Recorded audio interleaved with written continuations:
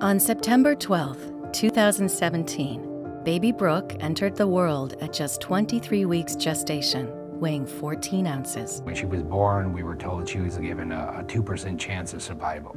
She was probably the length of my hand. I couldn't, touch her or hold her or anything. And her skin was transparent. So everything was very crucial on her. So we couldn't touch her for at least a couple weeks. Well, when I met baby Brooke, she was already about 6 weeks old. When she was born at 23 weeks, she was very small. She was on the brink of being a survivable little baby.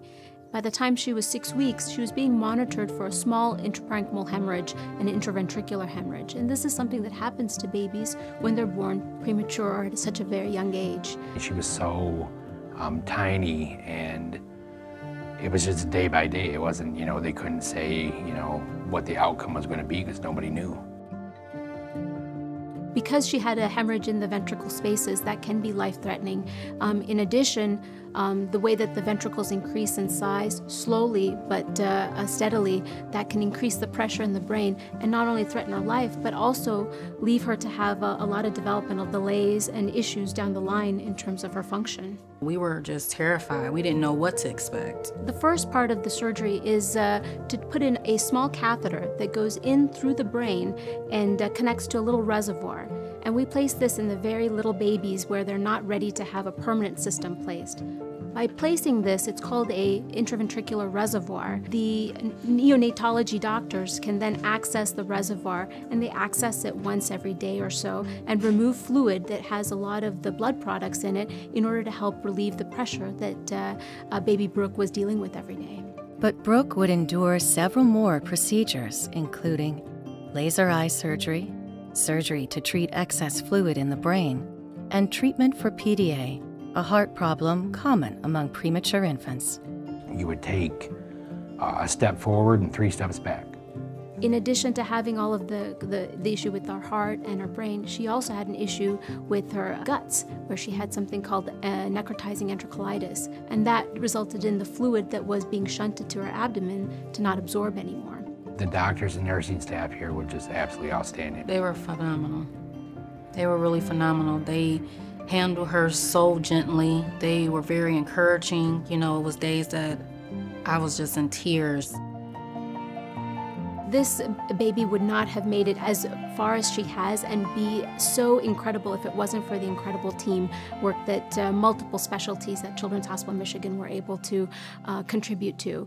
While many of her issues were neurosurgical, the commitment and the team-based approach from the neonatology physicians and their team, as well as the cardiac doctors, is just incredibly important. It was a true blessing to be somewhere where she can get all the care that she needed at one place. Her outcome is incredible. She has been a mind-blowing little baby.